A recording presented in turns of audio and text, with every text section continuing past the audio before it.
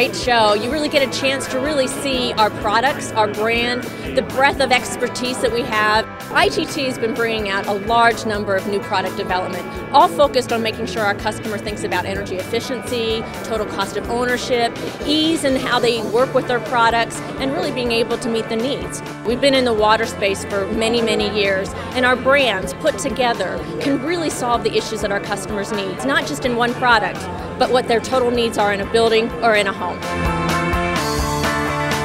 You know, I'm excited about this show. We have a great turnout. We have super representation across our reps. You know, we got a theme of systems. It's not just about the product. It's not just about the device. It's about how the device interfaces into the whole system. You know, we can bring a systems approach that's really hard to match in the industry.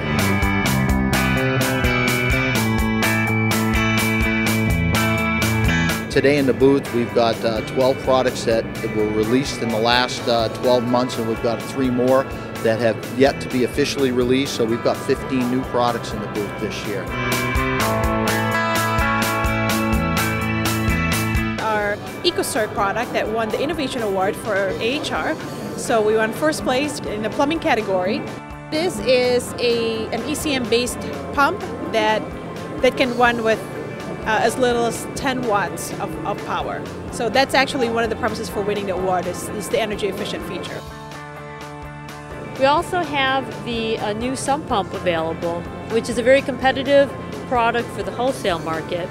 This product gives you a different product than what you would find in the DIY, so a little bit of an upgrade, but also at a very competitive price.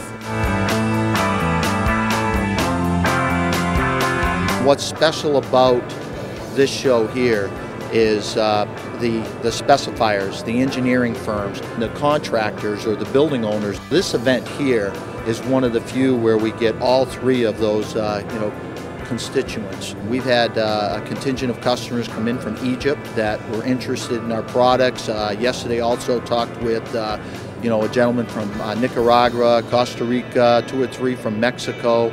So it really is turning out to be a global event.